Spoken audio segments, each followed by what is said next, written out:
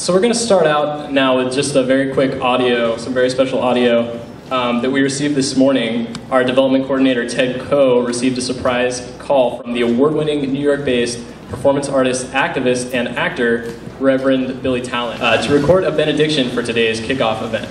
So we're going to share that with you now. KCSB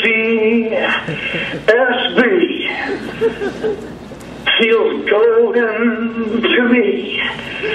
Oh, when I think of this radio station, I think of the protection it gives us to discuss, to live in the 5 freedoms of the First Amendment.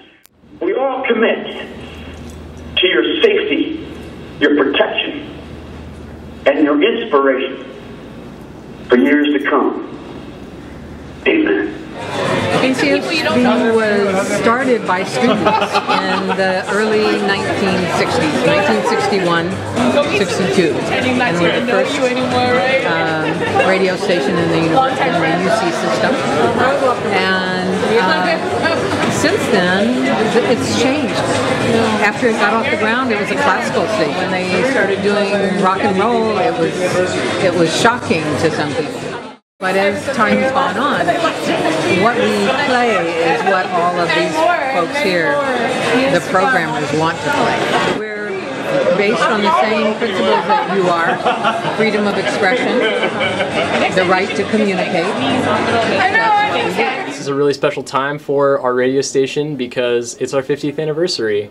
And so this year, there's a lot of exciting ways to get involved in the station, and we encourage you to do so. The easiest is just by getting a show on KCSB. If you don't want to get a show on KCSB, we encourage you to come down to a performance art project that Neighborhood Public Radio is going to be putting on in Storke Plaza on Friday, November 4th. So you can participate in our 50th anniversary that way by helping create and participate in some public art that's going to be going on. We're also the next day, exhibit called Wireless is going to open that features, it's put on by a UCSB alumni and former programmer at KCSB as the curator, and that should be a really interesting exhibit that includes a lot of art pieces related to radio and community radio specifically, so we're very excited about that.